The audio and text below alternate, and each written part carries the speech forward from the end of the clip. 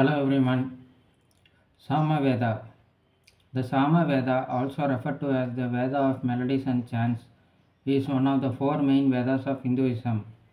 The term Sama Veda is derived from Saman, which means song, and Veda, which signifies knowledge.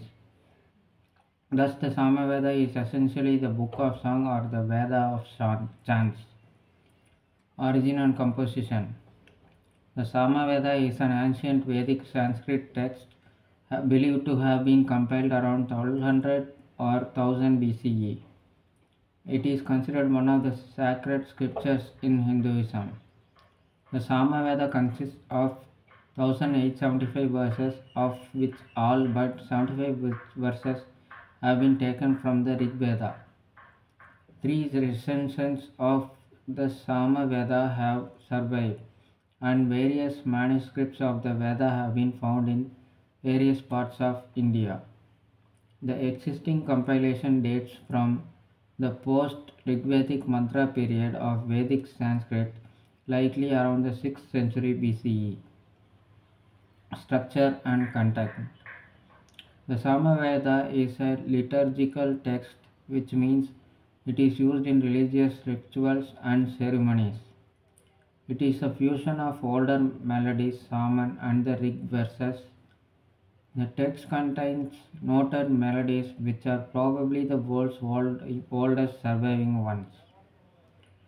The musical notation is written usually immediately above, sometimes within the line of Samaveda text, either in a syllabic or a numerical form, depending on the Samavedic Saka school.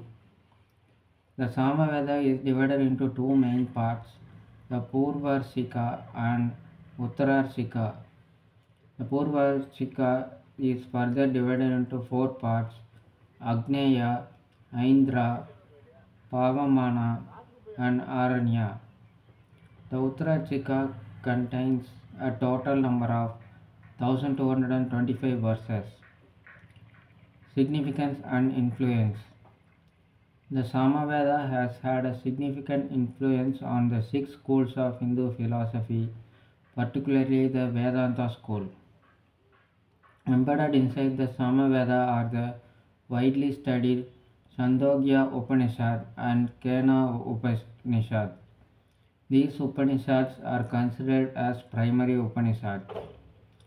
The Samaveda has also laid important foundation for subsequent Indian music. It is believed that the Samaveda was compiled for ritual application, with its verses chanted at ceremonies such as the Soma sacrifice. It praises deities such as Indra, Agni, and Soma. Moreover, its prayers are dedicated to invoking the Supreme Being. In conclusion, the Samaveda is a significant part of Hinduism, serving as a storehouse of knowledge of chants. It is a testament to rich cultural and religious heritage of ancient India, providing valuable insights into the religious practices and philosophical beliefs of the time.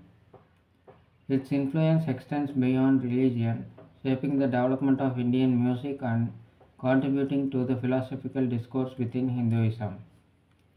Thank you. Bye.